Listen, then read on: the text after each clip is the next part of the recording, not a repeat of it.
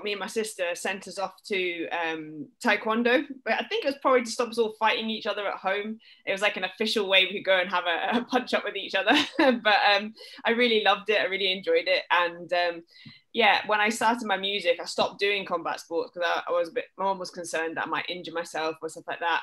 And I just couldn't do everything. I was doing loads of things at school. So I stopped it then. But when I got to the end of my undergraduate in Glasgow at the Royal Conservatoire of Scotland, I wanted to get fit again. And the normal, like going to a normal gym is not exactly my favorite thing to do. So I went to look for some sort of combat sports, and I got into Thai boxing, and I was doing some Thai boxing at the Grip House. And then when I moved to London, I went to Gym Box to continue doing Thai boxing, and I met my coach, Noel Callan, and Derek Sweet D. Williams, and they both introduced me into boxing. And fell in love with it, absolutely fell in love with it. And yeah, just I started doing some white collar boxing to raise money for charity. It was really kind of, it happened at the right time for me, boxing, because I was going through a really difficult time. My mum had been diagnosed with cancer, and she unfortunately passed away really quickly after that. Boxing really helped to get through that. Yeah, no, it's okay. But that's what boxing was so important to me. It helped me to get through that. I had the boxing family to support me, and yeah, no, it was just the right time for it. And yeah, I kind of really fell in love with it and wanted to take it further, so I went professional. Okay, yeah, Anna. So like you done taekwondo, and all that. You specialize a lot of kicking, and you done Thai boxing, and you done white collar boxing. Do you have any amateur fights? No. Oh, you didn't have any amateur fight. Okay, no. Okay. So you went straight into the pro game, baby. Obviously, did your white collar? Yeah. I mean, so how many white collar? Crikey, how many white collar fights did you have? Did you have many, or 5 or 6? No, I was prepared for lots, but a lot of them fell through. So about 5 or 6 white collar fights. I won all of them. I think I drew one. Yeah, I just did it. I drew one. But yeah, no. My coach, Noel, he said, if you want to go further, how about joining an amateur club? And I was like, okay, tell me a bit more about it, all this sort of stuff. And then at the end of it, I was like, well, do I get to stay with you and Derek? Because I was training, Derek was managed me when I first started my career. And I was like, do I get to stay with you guys to train? And they were like, no, we don't, we're not at an amateur club.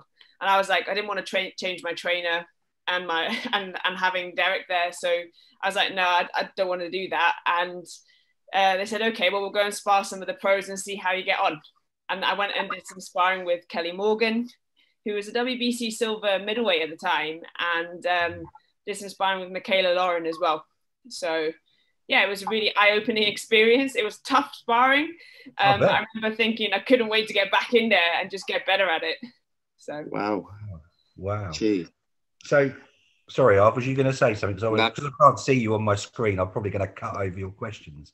Oh no, it's all right. You carry on. Well, but I don't know why you can't. I don't know why you can't see me. Like, it must be something on your side, though. I just don't want to see you. That's all it is. Yeah.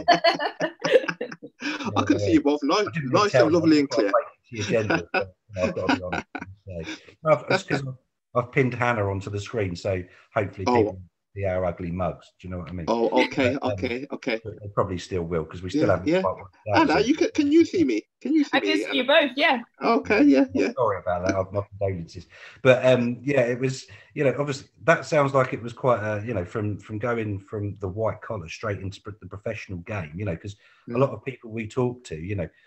Some of them. I mean, we were chatting to a guy last night. Amar was his name. Amar. I hope I'm getting his name right. Amar. Very similar to yourself, but he still had like 35 amateur fights before he kind of made that transition across to the professional ranks.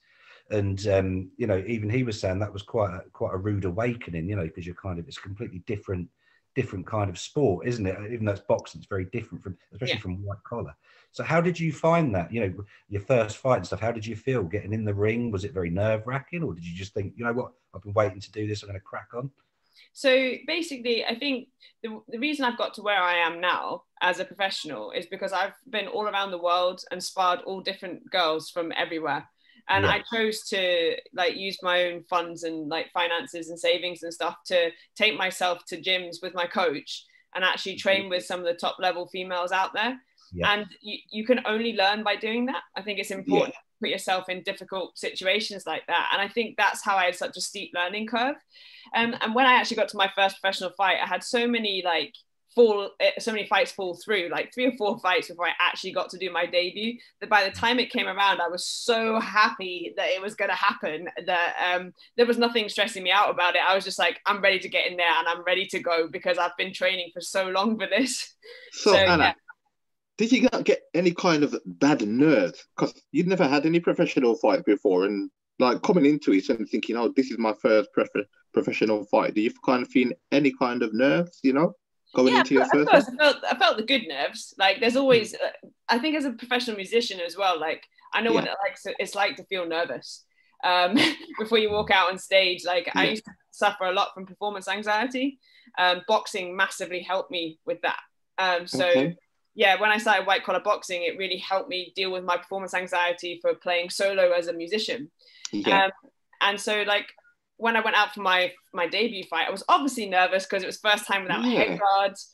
And it was the first time where, I was about to start my professional journey. So I was nervous about that, but I was kind of had that overriding feeling of, thank goodness, it's finally happening. Well, fair play to you, Anna, because, with myself, I had a lot of amateur fights. So it helped, to not have any and to go professional, I would have thought was quite nerve-wracking. But then again, you said you've done Thai boxing, so I suppose doing Thai boxing help as well. Going professional, maybe getting hit in that game, maybe that helps. So not getting kicked in the head, that's got to be less. I'm sure getting kicked in the head's got to hurt. I don't know, I've never been kicked in the head. That's a pain. It's got to be a pain. Someone kicking you in the, but obviously, and again, I'm having a look through your record while we're chatting. I had a look earlier, but it's impressive stuff. Impressive reading. Like I say, very quickly you progressed. To fight, like you're saying, it was very nerve-wracking that first fight, and following white collar. But it wasn't long before you were up fighting for titles. Like world titles. That's mental. So how did that? Yeah, it meant in as much as to not have that amateur back is brilliant. It's brilliant. I don't mean it's mental. It's oh my god. It's god. That's crazy that you started.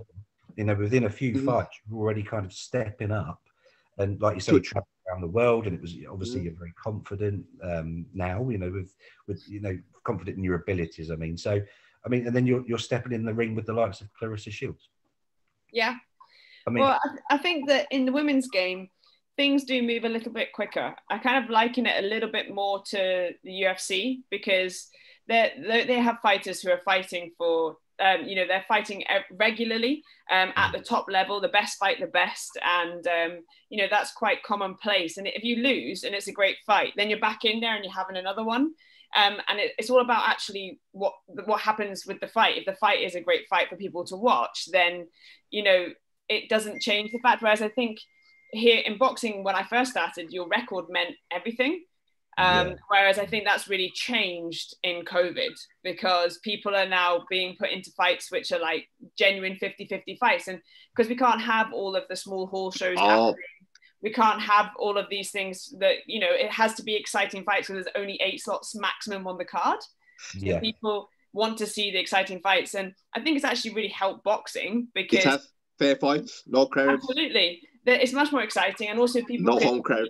They know both of the opponents as well. So but they know it's both sides. It's not just the prospect against somebody who we don't know that well. And so it means more people are getting into the sport and watching it, and I think that's been really good. But when I started, it was more people were worried about their records and things like that. I didn't come into the sport to finish something 0. I came into it to see how far I could go, coming into it late and putting my mind to it and really working hard. And, the proof is in that. I've done lots of great things and I don't regret any of it. No, well, definitely.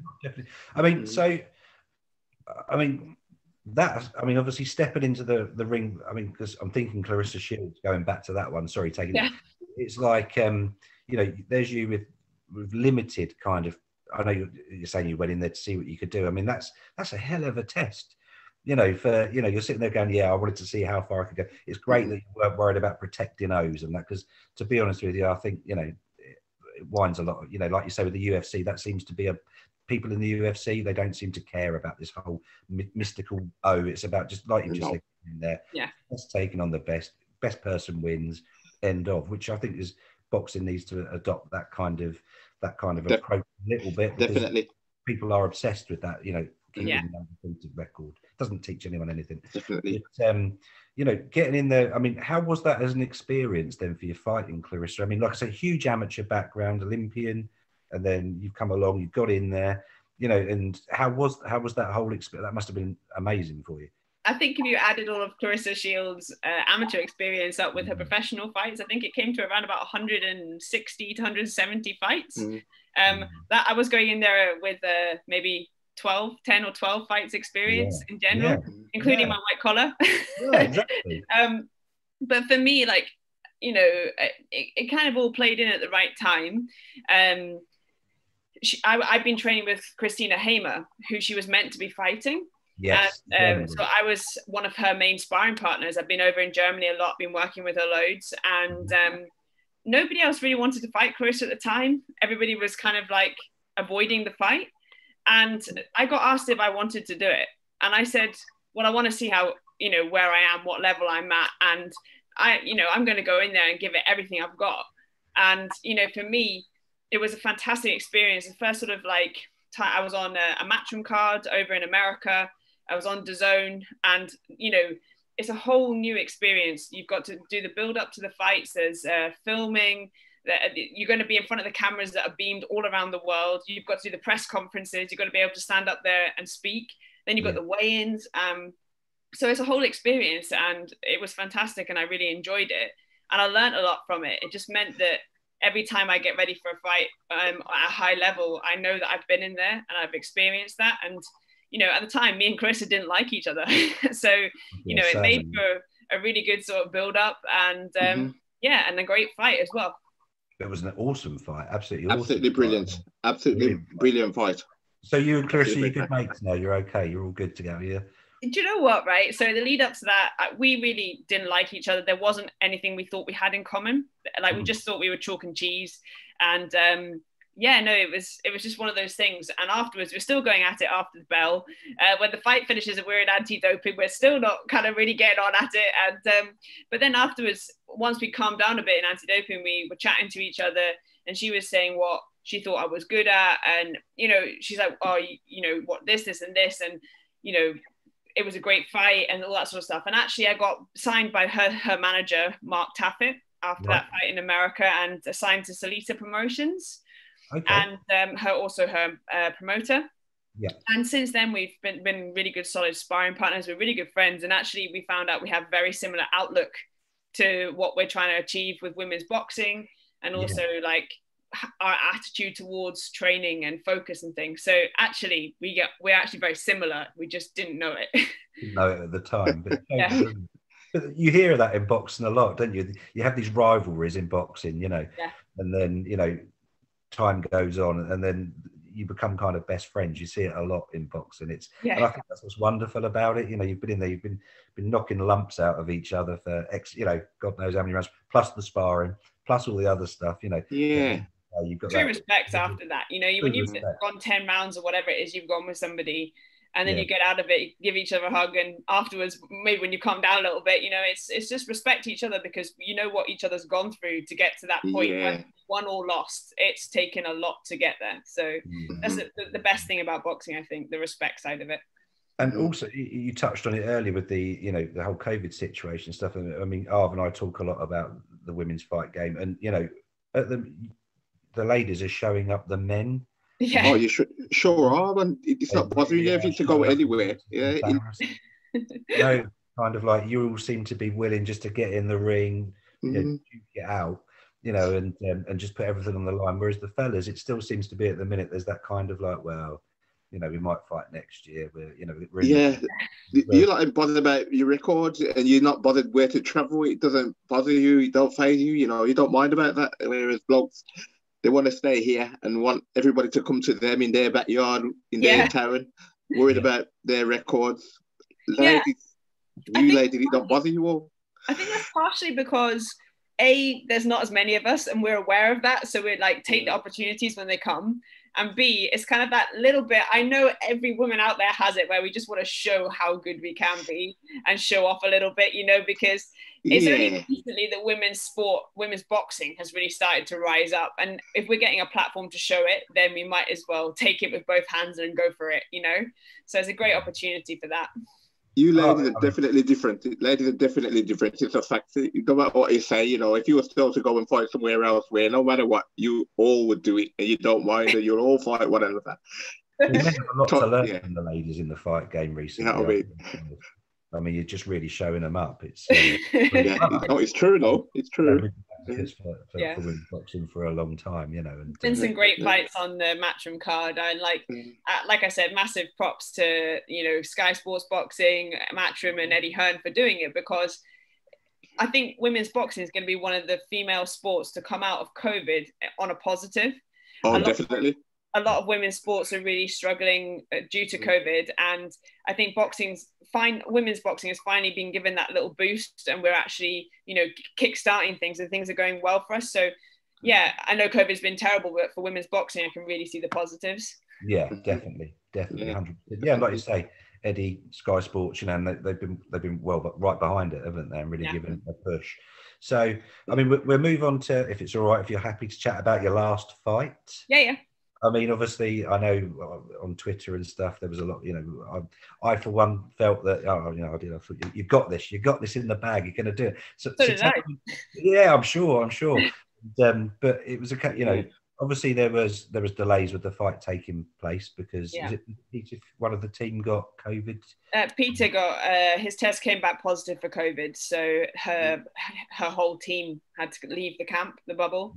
Yeah. So that was really megally disappointing at the time. But I mean, as it stood, it meant that I got a chance to stay in the bubble, see how everything worked, and also support my best mate Ellie Scottney in her debut, which was an absolute positive. So yeah. What was it like? What was it like, by the way, in that bubble? What was it like with everything going on? Do you have to have tests? What was it like? How was it? So, you know, when you get there, you get your COVID test, and I'm not gonna lie, it's probably one of the most gross tests that I've ever done. Like they put this thing down the back of your throat, and then the same thing goes up your nose, and it's just minging. It's just like it's horrible, and it feels like it's like trying to scratch your brains or something. It's horrible. But yeah. The hard part was staying in your room for, like, you know, you're in your room for a whole day and night, and I'm not that kind of person that does well just sitting on my own doing nothing, especially in fight week when I'm just like hyped, you know. I must admit, my coach Noel had like maybe FaceTimed him 4 times. He was like, "Stop FaceTiming me. I will tell you if we can leave the room." And I was like, "Oh, but I'm so bored." Netflix? Did you watch lots of Netflix? I did watch Netflix. I watched daytime TV. I've never done that. So hammered it all. Every season on Netflix done. Yeah. So it was a good, obviously boring being stuck in your room, but how was it being around all the other fighters? I mean, because it must be quite kind of intense, you know, because I quite like it, actually. I quite like the sort of the vibe. It's kind of like everybody's in the same sort of bubble. The build-up's all happening, and like people, the opposite teams are sitting at different tables at breakfast, and you're in different areas and stuff like that, and you're training at different times because they set up a ring, and then there's an area for you to do bag work and stuff like that as well, and then there's a cardio section as well. So that's all set up for you by Matchroom, and then of course it's very organized. You've got like the media day, and then you've got the press conference, and then you've got the weigh-in day. So you're actually quite busy the whole week. There's a lot of things that you need to do. So you're not actually sitting around waiting for time to pass. Like normally on fight week, you're spending a lot of time at home or like sharpening up with your coach in the gym, but there's a lot of time. Whereas in the bubble, you've got things that you need to do. So, and they also set up interviews with various media outlets and stuff like that. So we don't get into that. You see, we're not doing that. We're trying. We are trying. Anna, when you was in that bubble, did you actually come across Savannah? Did you actually see her around while you was in that bubble? Did you? The first one or the second one? The first fight. So the first one in Peterborough. Yeah. I arrived just before they arrived, and they arrived right. They were waiting to get their COVID test just after us. So literally we passed each other, and then also in both situations, in Peterborough and in what do you call it? The other one, Wembley. The other one. Wembley. Wembley. They put the fighters rooms beside each other. Yeah. So me and Savannah, we know we're beside each other in the rooms, and our coaches are beside each other in the rooms. It's very weird because you actually say words to one another. No, did you ignore one another? Did you actually ignore one another? We mostly ignore one another. Like, I think fighters do, like, just. Carly Skelly said the same thing. We chatted to Carly Skelly because obviously she fought Amy Timlin on Halloween, and she said exactly the same thing. She said it was really weird. She opened like a hotel room door, and then like Amy Timlin's coach was dead opposite her. You know, opening the door. Yeah. Funny feeling. It's just so weird to know that is next completely door. odd. I just wouldn't like, you can hear, like in Peterborough, like when Savannah was there, I could kind of hear her next door, and it was just weird because you're like, I don't know, could say hi through the wall or something, but it's just a bit odd. There's a joining. Could have wound her up and been banging on the door. Yeah, I know. I just thought that was strange, but everything else, like, you just kind of bypass it. You're with your team, so once you're all let out the bubble, you kind of moving in groups, like, whilst you're there, so you don't tend to wander around on your own anyway. I would never do that, regardless. Wherever I'm fighting, I'm always with my coach or my cut man or something like that. But you're all in the same place. It kind of adds to the sort of the simmering excitement of it all, really. It must be about. You must. Yeah, I mean, and even what about breakfast and stuff? Do you do? I mean, you don't bump into. I know it's random. I'm just thinking it must be really hard because you do. You're all in the same place for breakfast, so you all see each other all the time. Such a weird thing. I just can't imagine it. You know, I can't imagine how it would be. You know, such a weird thing. Because I should imagine normal circumstances, you kind of, you know, if it was a non-COVID, if we can imagine a non-COVID world, you wouldn't see one another. No, not until the weigh-in. No. Yeah. And it's just really, I mean, granted, obviously you're very disciplined, you guys, and you didn't, you know, start shouting at each other. But, you know, I think of the likes of Dillian White, you know, and some of the more hot-headed fighters. It must be really worried that they're going to start knocking the crap out of each other in the middle. Well, I think also, like, it's not that different in some regards. Like, I mean, for small hall shows, it is different. Like, you would never, that would never happen. You wouldn't come into contact with each other apart from, like, potentially the way that's literally it. But having fought in America quite a lot, and when I fought Clarissa, we were obviously all in the same hotel in the build-up to the fight at the end of the week. Same thing for when I fought Alicia Napoleon in New York. All the away fighters were in the same hotel. So then we saw each other at the weigh-in, but, you know, we had a place, and I organised somewhere for myself to train, and so a bit more flexibility. I can move around. Whereas, sometimes you are just in the one place, and that's it. Wow. Tip my hat to you for it. Like I say, new experience, another experience, isn't it? Yeah, of course. You know. So, I mean, moving on to the fight. I mean, how was it fighting with no crowd as well? I mean, I like to ask all of you fighters, you know, because it must be, especially for yourself, because obviously you didn't have that big amateur career. I mean, I know you did the white belt or no amateur career. So a lot of fighters are probably kind of quite used to not, especially those that have had amateur careers, they're probably quite used to fighting in front of smaller audience, you know? I mean, for you, how was it for you that? I mean, that must have been really strange. It didn't make any difference to me, really, because actually once you're in there, you're so focused on what you're doing, it doesn't really matter. But also, I think my experience as a musician, like, I've played in massive concert halls to huge audiences, and then I've also played to, like, my mum in like when I was younger, you know, like I played to literally like one or two people in a tiny room for exams. You know, for me, it really didn't make any sort of impact on me because I was so focused on what I had to do. So, like, you know, blinkers on the job in hand, it didn't really make much of a difference. So now I think it might have made more of a difference had I been in Scotland, because, like, obviously there would have been a home crowd and you can just get a little buzz from that. But most of the time it was fine. You can hear the corners really clearly, both corners, as the fighter. So that was weird because it's kind of like being in sparring. You know, you can hear when you're in sparring, and you can hear two corners talking about and shouting things. So actually, it really wasn't that different. And I think most fighters would actually find it fine, apart from the ones that really rely on the buzz from the crowd. Like, because there is a lot of them what do that. A lot of fighters ticket sellers, and they rely on crowds. So, I would have thought it would have felt a bit odd for them. Yeah. But as yourself, you seem to be a person, you can travel anywhere and it don't bother you. You go to America and it doesn't bother you, does it? I really love fighting in America. It's actually one of my favorite places to fight, to be honest, because I mean, Anna, most people would be nervous, to do what you do and go out to America and fight. It really would bother them, but you going out the country, it doesn't bother you. Most people, it would.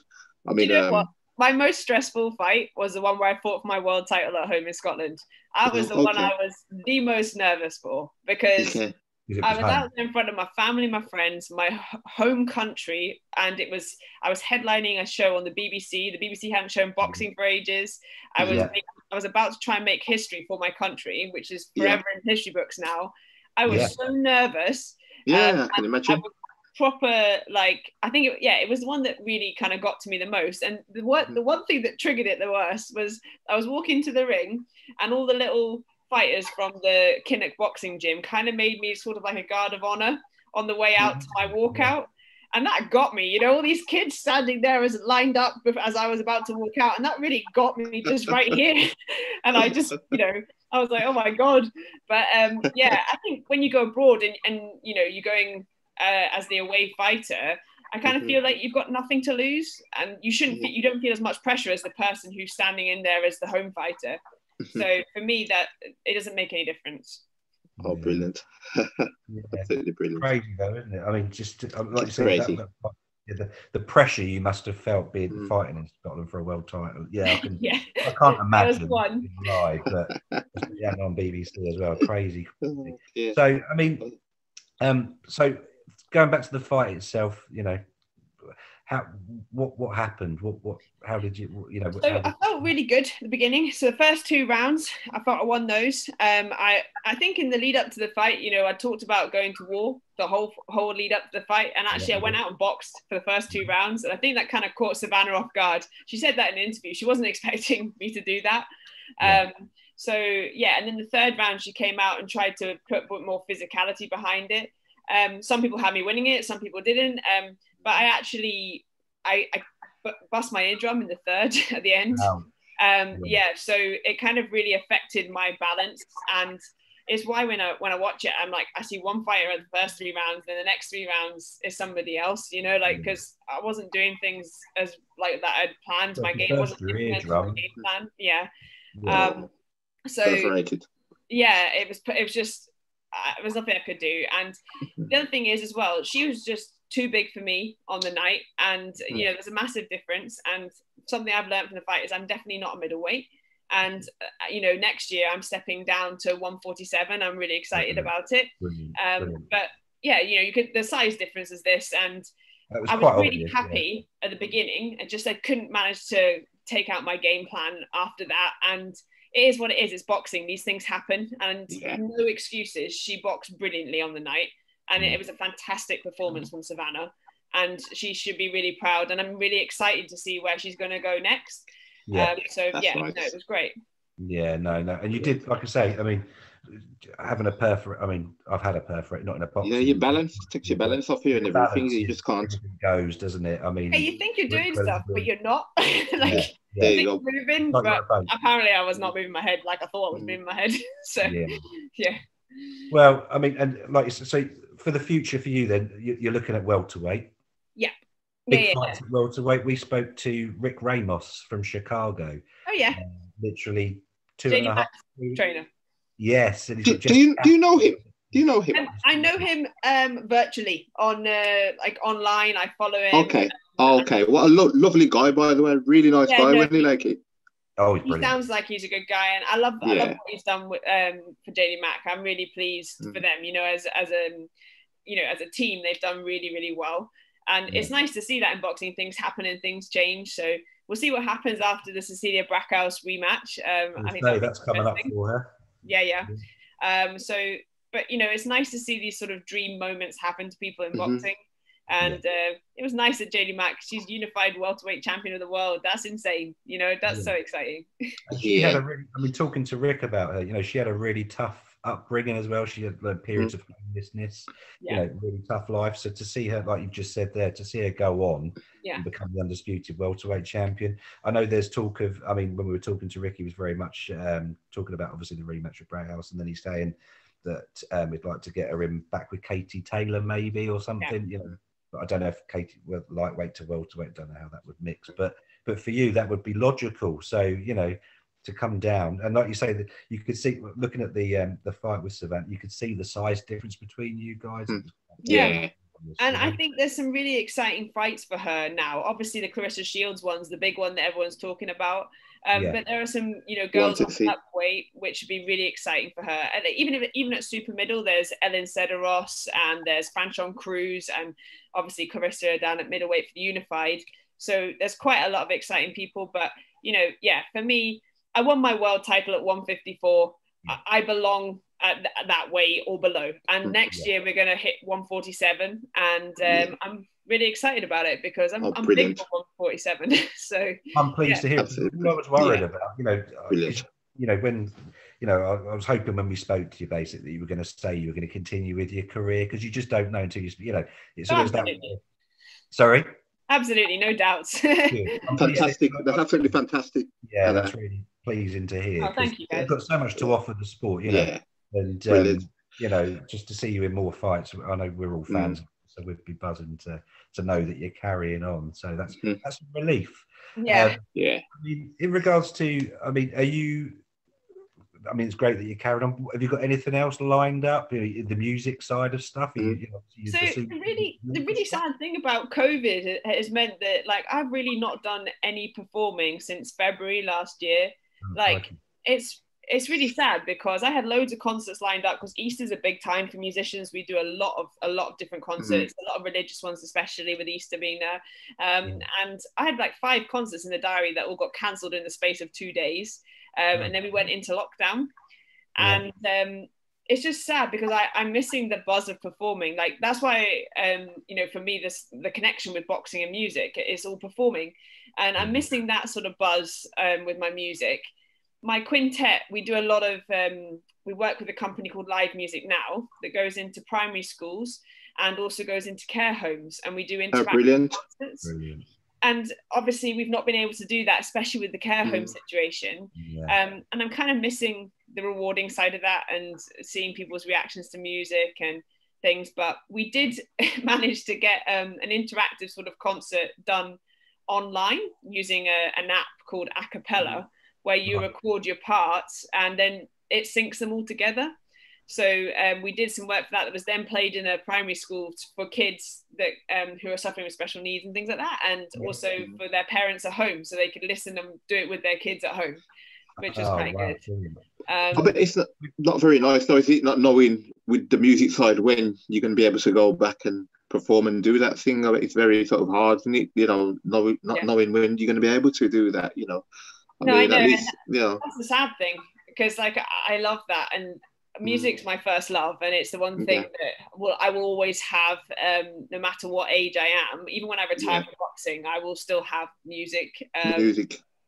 But I have been very lucky. My students have all been fantastic throughout this period, and they've definitely all improved my technology skills, because they've all been teaching me loads of things like, oh miss, you can do this you can share your screen with me on Skype, and this is how you do it. And like, you know, they've been brilliant. And they've all adapted really well. Like, the kids have done really, really well, actually. But I look forward to being able to hear them in person at some point, which would be great. Yeah, you can't beat that real interaction, can you? I mean, this is all great, and the Skyping and, you know, all these other flipping platforms that are appearing, but that real one-to-one kind of interaction. No, you can't. No, you can't. You really can't. And how? I mean, boxing-wise, when, you know, I don't even talking about you retiring, it just seems ridiculous. But are you? I mean, you've got a lot to offer in music, obviously. Do you ever think, you know, we're talking about, you know, training and, you know, coaching and all. When I look at boxing, there's a lot of, obviously it's still very male dominated boxing trainer wise. Do you think that maybe that's an area you might move into, is training fighters? I absolutely love teaching people. I do some PT stuff now, but I also obviously teach all my music side of things as well. I take boxing classes in London at gyms. So for me, like, I think the training side of it is fascinating. I've got so much respect for trainers. Like, my trainer goes through hell with me. Like, I know this for a fact, getting me ready for a fight. And there's a lot of things that people don't see on the outside that a trainer's got to do. You know, and they're the kind of person, the only person that you really want to interact with when you're coming up to a fight. And I would love to do that, you know, be a fantastic it'd be an interesting journey to take someone and do what I did, you know, and maybe take them to like start with the amateurs or then go through that. And it's a whole world. I've always said I quite like to do commentary. Actually, that's something that I'd like to do when I do retire. We're going to be in Scotland a lot. We're going to be in Scotland a lot, so you can come and do some commentary for our fights. That'd be brilliant. Absolutely, I would love to do that. We need boxing, so that'd be great. We're going to be in covering a lot of the female fights in so there you go. You can come and do it with that. But that would be good as well, because again, it's another thing. You know, the women are breaking down these barriers. You know, like we've said, the fight in terms they're showing up. The guys, they definitely are. Oh, definitely are there. Nice to see the female, you know, especially former female fighters, should we call them, you know, branching off. And you know, when you look at ringside on Sky, it's always, even though they do a great job, like the Matt Macklins and Adam Smith and all that, it'd be nice to actually have some for male and female fights, to have some female fights in there. I think that would be the next logical step, you know. You seem to see it a lot in America, a lot of lady commentary there, but you don't really see it that much here. You see it in the football. They've got the female commentary teams in the football now, so why not? I think for me it's something that I find really interesting, and like, I'm a total boxing geek. Like, I'm constantly watching like all the old boxing fights from the past, and I love to like kind of research a fighter and learn about them, and then like see them perform on the night. Like, I know my friend Alicia Napoleon, she does quite a bit over in America, and when it was the Clarissa Shields Christina Hamer fight on Box Nation, I did the commentary with Steve Bunce. We talked about it. Oh, did you? Okay. The pre-fight thing. I was up at like midnight for that fight. I was up at the studios, but it was really exciting, and I enjoyed it. I think it's quite a fun challenge, and I think the women's game is quite small. So as a female fighter, you should know your own weight class, who's at the top of it. You should know the one above yours and the one below yours, because as women, we go through them so easily. You should know that. And that's kind of like what commentary is about, is learning who's doing what and who's achieving things. So definitely. And at the minute, I know we're taking up a lot of your precious time, but we're kind of making the most of having you here. So, I mean, who are your in women's boxing at the moment? Who are your favourite? Who are you sort of looking at? And obviously, you talked about Savannah, but we've had quite a few fights recently. I mean, obviously, Katie Taylor stand out. Been a lot of women's fights on. Been for us to look at. So kind of watching and admiring. So I really enjoyed the Terry Harper Natasha Jonas fight in the first fight camp. I thought that was a fantastic fight. And I really think there should be a rematch on that one. I think a fighter to watch, Cianessa Estrada, a Superfly. She's brilliant over in America. She's amazing. Really like her. I think, who else? Oh, Michaela Mayer. Obviously, she's an obvious opponent for Terry Harper coming up. I really rate her. I think she's a great fighter. I want to see Clarissa get out this year. That's got to happen. Like, you know, it's just been a nightmare for her, I think, to be honest. And I think people don't realize it, but America's been a lot worse than we have over here. And if you're not in the top rank bubble or able to be on a Matchroom DAZN card, you've got no chance of getting a fight, are you? That's your options, like literally it. Because like, I had a feeling not doing any fights, so you know it's quite hard for them. And also they had the police out. Like, the police were stopping people actually going into gyms. They were locking them down. Like, things were really, really not open at all in America. So I do feel for her over there. It's a shame. And obviously, you know, Hannah Gabriel's over in Costa Rica. She's not been out for a long time. She's a great fighter at the super welterweight division. So there's some really exciting things. And obviously, I'm looking forward to the JD Max Cecilia Brackhouse rematch. That's definitely going to be good. So good fight. as well, I really want to, actually, another one I will say, I really want to see Katie Taylor versus Chantel Cameron.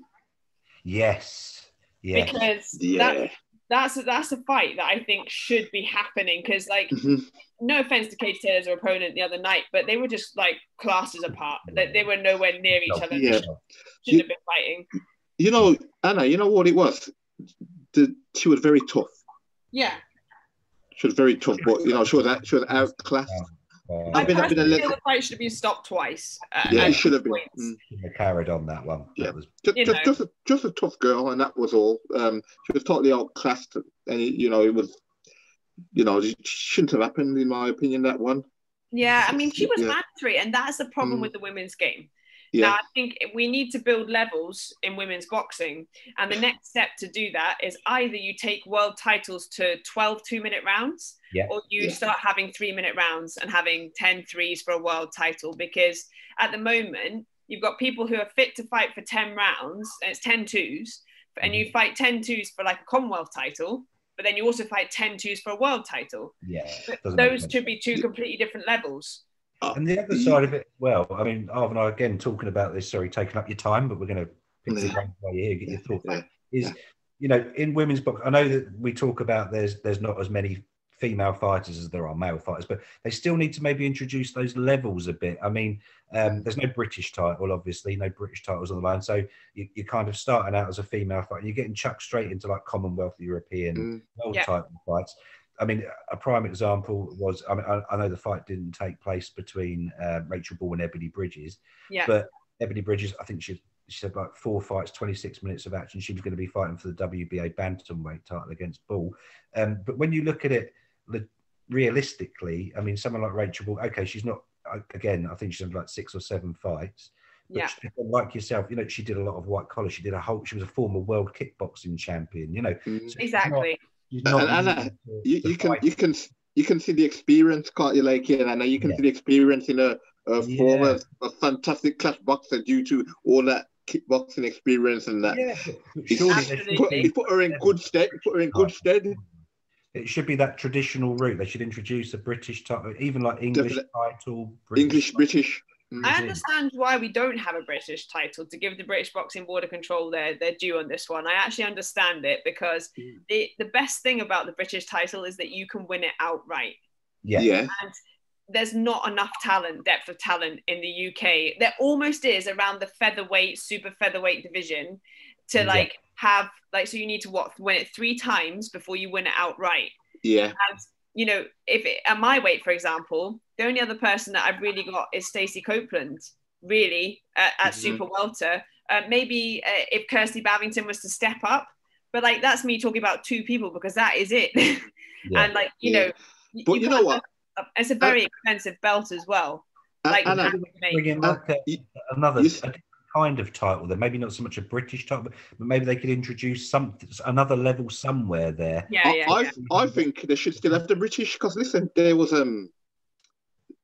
super flyweight, and I think Charlie Magri, there was nobody to fight for it, so we won it once and he kept it. So so they should. I know what you're saying, but no, everybody's entitled to have opportunities. Absolutely. And I would trust me, if there had been an opportunity for me to fight for British, I would absolutely have taken it with both hands, because that belt is stunning. It is stunning.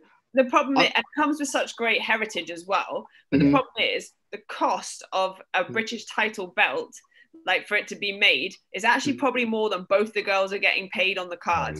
That is absurd. That shouldn't be the excuse, but to put that into perspective, you've got to have a big promoter like Matchroom paying for that belt, plus paying the purses of the girls. I know what you're saying, but everybody's entitled to an opportunity. It should be fair just for blokes to win it. We're all equal, and we're all entitled to an opportunity to fight for that belt. So in my opinion, and I'm sure it will happen at some stage. Yeah, I think it will. Women will be able to fight for it. You know what I mean? I give the next 5 years is what I'm thinking. Within the next 5 years, that will become an opportunity. Definitely. I hope so anyway. Because Anna, everything else women can fight for. Yeah, the Commonwealth. European. The European, and they're all identically the same to the ones that the men fight for. You know, I mean, I always think maybe that they should maybe make it from 10 to 12 if they want to keep it at twos. Keep it at twos for a while, but make it not 10. Make it 12. Yeah, I understand. That's what I keep saying. Rather than 10. We need that kind of that division, because at the moment we have like the elite level. We have people at the bottom. There's not a lot in the middle, and therefore there's no differentiation between the people who are kind of good enough, who are fit enough to do 10 and have experience enough to do 10, but should they really be fighting for a world title? I mean, and then Anna, if they want to have area titles for ladies, make them 10. Yeah. If you have area titles, you know, wherever you're from, Scottish titles, English titles, Midland titles, keep them at 10. But anything regarding Commonwealth, European, World, make them 12 and keep them at 2. Don't have to necessarily put them to 3. They should do it that way. It doesn't seem like they give it much thought. There's that argument for 2-minute rounds to remain. There's the argument for us to move to 3s. I personally would love it to be 3s. I'm a 3-minute round fighter, 100%. Like that suits me to a T. Yeah. I understand it goes too quick, then it the 2s. Oh my God, it goes so fast. But 2 minutes is definitely exciting to watch, and it definitely grabs people's attention, because you have the girl. There isn't a feeling out process for the girls. We're not trying to set stuff up and check things out in the first round. No, it goes 100 miles an hour straight away, because you've not got that much time. No. And I think it would be nice to have another minute, but I understand the argument for keeping 2s. But if that happens, then we should go up to 12 2s for world title. Yeah, definitely. Just give it that, because 2 minutes, 10 rounds goes so quick, doesn't it? Yeah, I mean, absolutely. You know, a lot of you, like you say, you probably train for 3-minute rounds, you know, in the gym. Anyway. So 2 minutes must just go in the blink of an eye. It must be quite frustrating. Absolutely does. You're like, oh, what? It's round 5 already? Yeah, exactly. It just seems a bit unfair. So, like you say, even if they do 12 2s, I know there's a lot of chat about there's medical reasons or something for the 2 minutes. Actually, I have something really interesting to say about that. Like, there's a lot of fighters, like, so people who fought Clarissa Shields, for example, like, I don't know, Femke Herms, for example, that was a 10 round fight, and it went the distance. But like, no offense to Femke, but she just got like hit from pillar to post for every 2 minutes of every round, and then had a minute, and she recovered just enough to get through another 2 minutes. Yeah. Whereas if it had been a 3-minute round, those fights would have been stopped in like the 4th round or whatever, and the fighter would have taken a lot less punishment. And would be good for fighting another day, and you know, that all that side of thing. But if it's only 2 minutes, then they can last for 10 rounds. Just last. Anna, well, that's another reason why they have them 3 minutes, so that there's enough in 2 minutes. There's not enough time to stop a person. On some occasions, where on 3 minutes there would be enough time to stop a person. Absolutely, and a lot of the time, a lot of my opponents have been saved by the bell. Like, you know, I literally just needed 10 seconds more, and that was my fight. You know. And I suppose, like you say, you know, by that happening, they're kind of coming out for another round when maybe they didn't need to, so they're getting another 2 minutes of a beating. You know. The head, body, wherever. So they are getting a sustained beating. Whereas if it had been that 3-minute round, like you said, it would have been stopped. You know, they live to fight another day. You know, and and you get the victory, you know, the way you want it. So, but brilliant. Well, I guess we've kind of taken up enough of your time. It's been absolutely. My phone's going. That's everyone's trying to get hold of me. It's been an absolute pleasure to chat to you, and I have got absolute pleasure. Because we're new to Zooming, I probably missed about the first 10 seconds of the recording. So you did. I saw the record up there. I'm going to add back in here and now that you are the Wolverine, because you haven't got a mark on your face. My rubbishy Zoom recording skills, but it's been brilliant. Agree. You. And thank you very much for joining us. And it's been wonderful to hear your views and about your career and your music and everything. And all we can do is wish, and like I say, totally relieved that you're going to carry on fighting. So we look forward to seeing you at the new weight. Absolutely. I believe we've got your coach on for an interview next week, so we'll be chatting to him as well. Oh yeah, Noel's great, and I'm sure he'll have lots of fun things to say about me as well. But I'm sure he's not sick of me just yet. But yeah, thank you so much for having me on, and it was great to chat to you guys. And yeah, hope it goes well. Thank you. And we are going to Thank you, hold Anna. commentating at our fights, so we'll be in touch. Oh, absolutely. I'd love to. Thank you. Brilliant. And thank you very much for your time. It's been a pleasure. Cheers, guys. Thanks very much. Thank Bye. you. Bye. Bye. Bye. Bye.